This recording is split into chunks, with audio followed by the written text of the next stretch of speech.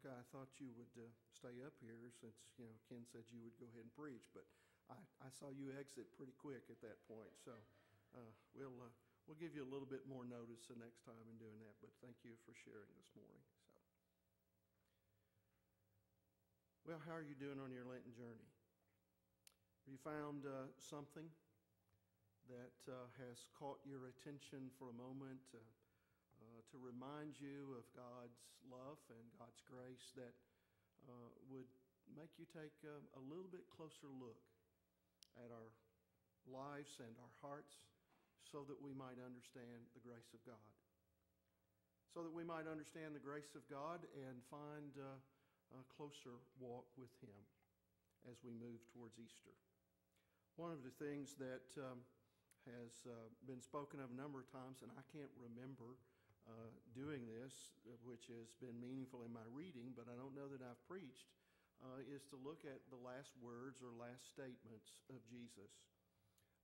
There are 7 of them that are a part of that, and if you count the weeks and the days between now and Easter, you'll say, "Preacher, you don't have enough Sundays." Well, I'm going to use Holy Week for one of them as a part of that time, but these are things that to me state something of the significance of Jesus' life and, again, His love for us.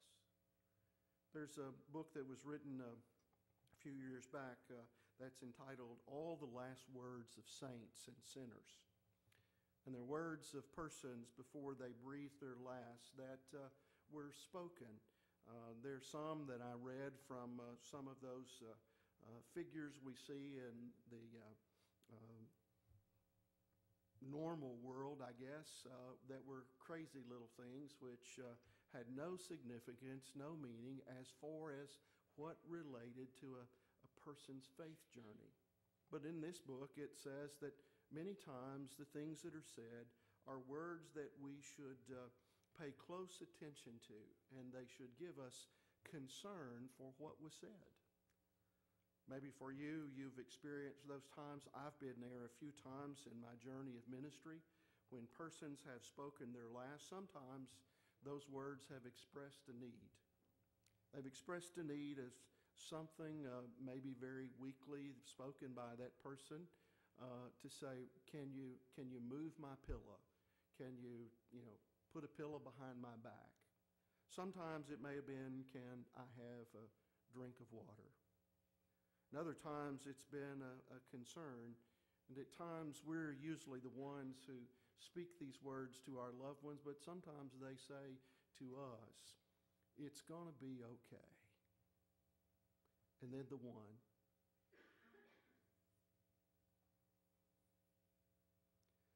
that we probably hold dearest to our heart is when our loved one says to us, maybe in their final breath, "I want you to know I love you."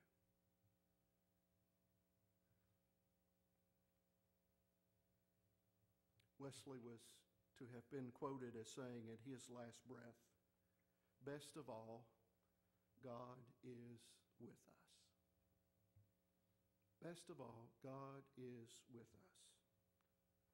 Those words that Jesus spoke begin, as you heard in the scripture today, with, "Father, forgive them, for they know not what they do."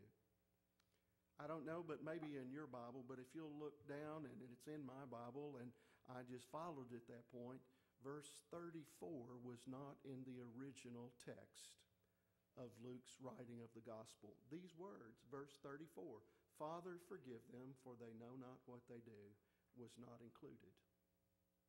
Why? Well, at times, Luke wrote from that more of a historian than anything else. And the one thing that he would do is that he would talk and interview persons who had been eyewitnesses to a part of Jesus' life, or that they had experienced something under his ministry. And so he began to write as a part of that. It's thought that those early persons, as they looked at these words, that maybe this was something because Luke had not run across someone who was an eyewitness close enough to Jesus to hear him speak these words.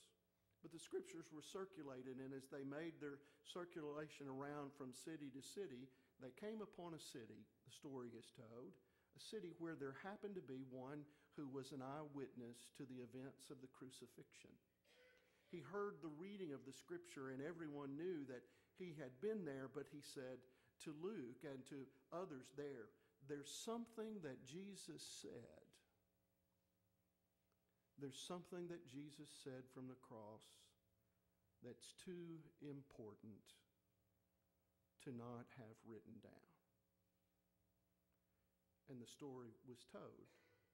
He said, Father, forgive them, for they know not what they do. Scripture says it was Simon of Cyrene that carried the cross of Jesus. Those who studied a little bit more after that realized that Simon of Cyrene had two sons, Alexander and Rufus, who were no doubt with him. Simon was pulled from the side along the streets as Jesus made his way to Golgotha. He fell under the weight of the cross, and they pulled Simon out. And here are his two sons with him. I'm sure with their father carrying the cross for Jesus, and they're not understanding fully what Jesus was about to experience, those two boys, fearful for their life, made sure that they did not lose sight of their father. And it's thought that possibly Rufus is the one who said, this is what Jesus said. Rufus later on is quoted, is mentioned a couple of times in the scripture. In a part of, he may have been a very strong, committed Christian follower. But I don't know about you, but as a young boy or as a young girl, there had been things that had an indelible mark on your life. You would remember them. And Rufus said, this is too important not to be shared. Would you agree? Father, forgive them, for they know not what they do. A couple of things. They're a part of these words. One is that we need to remember that Jesus was not praying for himself, but he made connection with his heavenly Father. And as I thought about this, and I heard a couple of folks sharing instances with me over the past week of things that are difficult, and saying, why is something not happening? We're praying for so-and-so, and it just seems like it's one thing after another, and it just gets more difficult and difficult. And where's God? God's not hearing our prayers, and I'm beginning to get angry. Folks, if there would have been any anger, do you not think Jesus would have had a right? And instead of praying for himself, what did he do? He connected with the Father. It's a reminder for you and for me that no matter how great the trials and the difficulties of our life are, we need to have that connection with our Heavenly Father. It was that sense that Jesus knew that he could turn to him. He could turn to him because they had been on a regular conversation basis through prayer over and over again. That had been the practice of Jesus' life. So when he faced one of the most difficult things of his life, he turned to the Father in prayer. Can we do the same? Someone I was having that conversation with asked that question, and then it was a part of like rushing through the day and said, why is it, I just take off and go do something, and then I'll think, well, maybe I should have began with prayer. Have you ever done that? We all have. Not only in difficult situations, but sometimes because of the busyness of our day, that we've not even stopped for a moment just to say a prayer that begins the day. We may not be able to take a long time, but to have a connection with the Father as we begin our day in prayer. The other question you might be asking as a part of that was, for whom was Jesus praying? Well, we could have stopped in reading Scripture, and verse 34 is a part of that, but you would have missed out on who was there around the cross. Who was there? Well, there were the soldiers who were cruelly torturing Jesus as he made his way. They were shouting out words at him. They were the ones who actually were the hands-on persons to crucify him, and they were even gambling for his garments as a part of that. That sense of demeaning acts of things that were happening. There was also the crowd. They were throwing their insults toward them. They were mocking him in a part of that. There were also the religious leaders who, some were close by, but others were hidden because of their own jealousy and spiritual blindness. They had conspired with the Romans to crucify Jesus. Such mercy in the life of Jesus Christ, calling upon the mercy of God to forgive. But there's somebody else.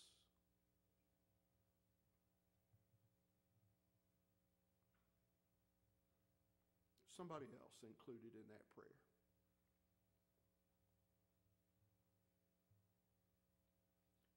Jesus was pleading from the cross for God's mercy to be extended even to us.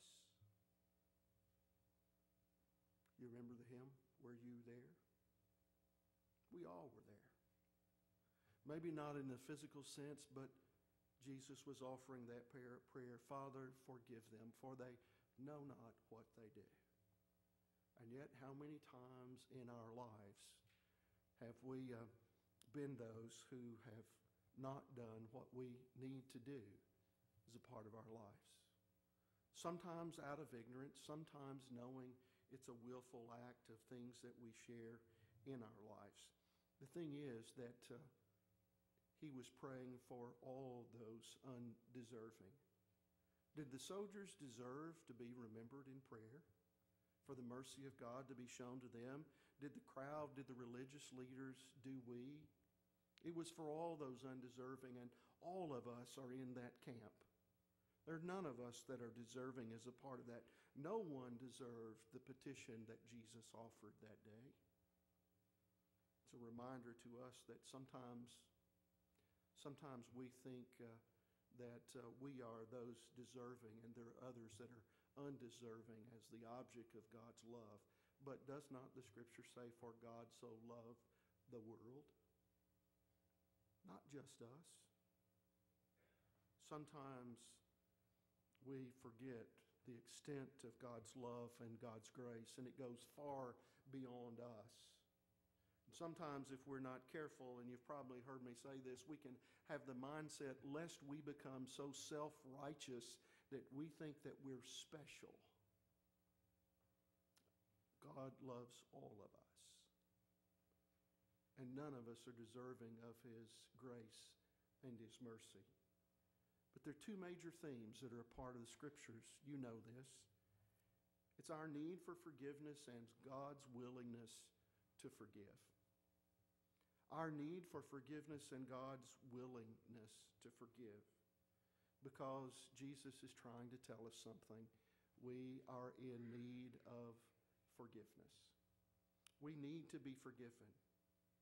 It's a part of our lives when we recognize that we share that we are those who struggle with sin in our life. In today's world, we give it a more sophisticated name as a part of that. But the Greek and the Hebrew translation of the word sin has two meanings as a part of that. One is to stray from the path, and the other is to miss the mark. To stray from the path or to miss the mark. God has a path, a way intended for us to live, but we don't always follow. Lent is a time for us to begin to look at that. It's a part of our recognizing that sin is something, again, that we may at times take lightly, or we use different language in the midst of that. But the church traditionally has talked about 7 deadly sins. Where's Richard Sorrells hiding back there? Richard is doing a class at this particular time. But I really wonder, do we even remember what they are? Struggle is a part of our lives. Those in Richard's class probably would, because they've been reminded recently. But just for us to look, it's lust, gluttony, greed, sloth. Somebody says, what is a sloth? Well, you may know, but it's being lazy, apathetic, or neglecting something you know you need to do. Wrath, envy, or pride. And I ask myself the question, and let you listen in. How are you doing with these?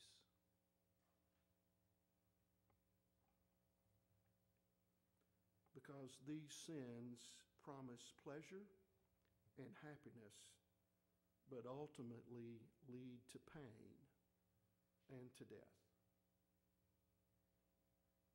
Sin that's a part of our lives, and you and I can probably recognize, but on a global scale, if we look, sin is perhaps at the heart of cruelty, inhumanity, and hatred is a part of that, and it's behind much of the suffering in the world. Sin. Some have said Christians and churches spend too much time talking about sin. You'll take a moment to catch on here. And I think some do. I think some do spend too much time talking about sin. Because at the heart of the gospel is God's grace and mercy. You cannot appreciate God's mercy until you know you need it. Isn't that right? There are people who at times to say, well, how can you live life if you've heard the message of the gospel? How can you turn away from being a follower of Christ? You can never go back to a place of where you can say, I never heard that before. Sin is a part of it, and sin, yes, is one of those things that separates us from God and separates us from each other. But we also know that Jesus came and he spoke those words, Father, forgive them, for they know not what they do. God gave us a remedy to sin, and yet we need to live that out in our lives in such a way so that we know that we are forgiven. And if there's anything that separates us from God or separates us from someone else, then we need to take care of it because we know the answer to come. And with hearts that are broken, to ask God to make it right, to forgive us. Jesus asked the Father to forgive because inside of us, sometimes there continues to be those things that we do which are not God's will, and sin will forever be a part of the world that you and I live in. Charles Spurgeon once said these words, if there is no other description of Jesus than this text alone, it should convey us of the truth of his deity. It should invoke our adoration and our worship with us for a Savior who asks the Father to forgive sinners. Father, forgive them, for they know not what they do. As children, we grow up. Our parents are constantly telling us, now you all have heard these words, don't do that. It was usually because it was probably something wrong or harmful or could harm us. We didn't have to be taught how to be bad or to do the wrong things, did we? We had to be taught to do right and to do the good things. And as we grow older again, sometimes it's a part of it that we just find more clever ways to justify our actions. But is sin being a problem? Sin is the diagnosis. But what's the cure? The cure is that it's God's grace that he offers us a gift of salvation. He reminds us that while we were yet sinners, Christ died for us. It's heart surgery by the divine physician. It's not just something that happens completely at one time. It's a continuing monitoring of our hearts and our lives to see if we are those who are examining and allowing God to be God and Christ to be Lord and Savior of our lives. Not just our Savior, but to be Lord of our lives. Again, because that grace is a gift. What makes it so remarkable is despite all that was going on around Jesus, he prayed for us. Father, forgive them, for they know not what they do. If you've looked any at all as to a part of what happens to the physical anatomy, and crucifixion, you'll know that there's a strain, and as with the weight that is there, the lungs are stretched to their limits in the midst of that. And Jesus' feet being there with the nails, holding him against that cross in the midst, had to force himself to the best of his ability, his full weight, to raise just a little bit, to be able to even get enough air to say anything at all. And yet, he asked nothing for himself. At least not here. His first words were, Father. In these moments, one of the most difficult moments that you and I will never experience as a part of our lives, he turned again his heart to the Father and said, forgive them. All of them. Those around the cross. Those that will be born as a part of this world somewhere in the distant future, forgive them. Because he offers us the gift of grace. A gift of grace not earned, not deserved. To call upon him and to live our lives. Our sin is no small thing. Because the Son of God was crucified for it. And God has already done everything necessary to save us and forgive us. What God's grace did was to save us from ourselves and our sin. Our task is to accept the gift of grace. Is there a need for forgiveness in your life today?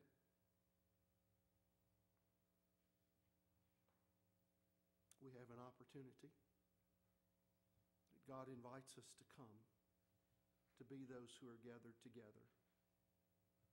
In Coventry Church in England, after the bombings during the war, the church was pretty much destroyed. But they decided that they wanted to rebuild. They didn't tear the remainder of the old church down. They built the new church by the side. But the entrance into the church led its way with the walls still there. It led to a place which could either be called the communion rail or the altar rail. And on that rail, at that rail, they took timbers, charred and broken in some ways, and they shaped a cross. And they placed on that cross these words, Father, forgive them. Every time we see an old rugged cross, the words, Father, forgive them, for they know not what they do. But we know that God offers us grace, a gift to know him and to be cleansed and made whole and made complete.